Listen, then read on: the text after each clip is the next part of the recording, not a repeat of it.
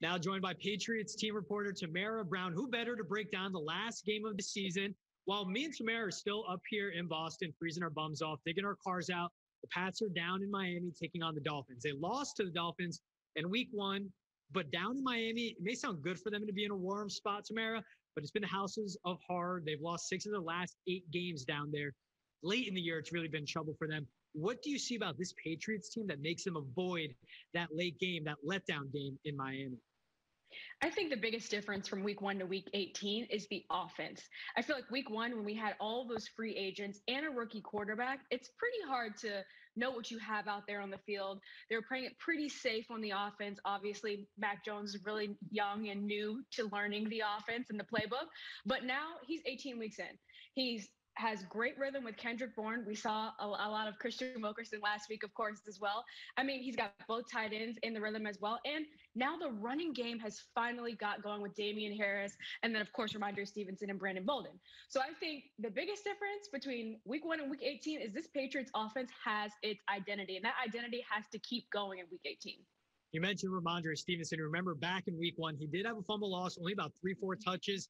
Now he's a feature back, just like Damian Harris. Now, the Pats have punched their ticket to the postseason. The Dolphins have been eliminated, but this is a real litmus test. It's not the Jaguars. Dolphins have a great aggressive defense. They have skilled players on offense. What part of this game do you want to see the Patriots prove themselves in to really show that they're a team that can make noise in the playoffs?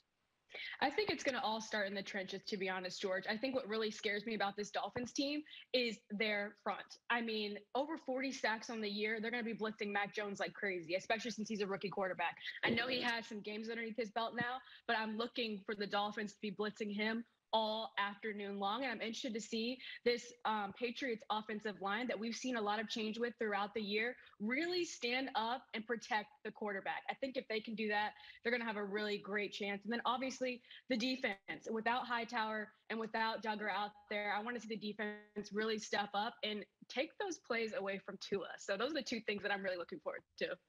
Yeah, of course, the Dolphins defensive coordinator is Josh Boyer, longtime assistant with the Patriots, loves to bring the heat, 46 sacks on the year for the Dolphins. You touched on it, though. Kyle Duggar is out, tied for the team lead in tackles. No Dante Hightower, out with a knee injury. Obviously, the leader for this team. Who needs to step up with those 2 guys not active for Sunday? I would love to see Mr. Interception get an interception or 2 down there in South Florida.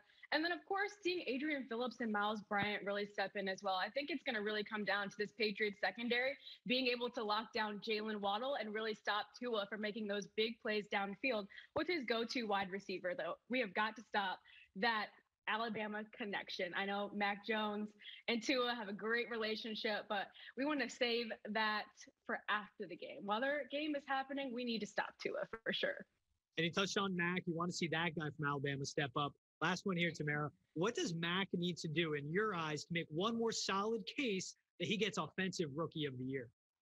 Take care of the ball, George. I think I would keep seeing that one play from last week where he ran for it and held onto the ball for his life before he went and split. We need to see that. We need to make sure that if he does get sacked by this great Dolphins defense, that he takes care of the ball. We don't need any strip sacks out there. We don't need any fumbles. We need to make sure that Mac Jones really takes care of the ball, no interceptions, no fumbles, and really just sticks to what he does best. And I think that will continue to be what Mac Jones does best. He plays his best football when he plays a clean game. Of course, Mac Jones came off 2 losses, threw 3 touchdowns in their most recent win. We'll see if he can do the same again this Sunday.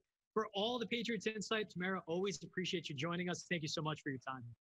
Thank you so much, George, for having me.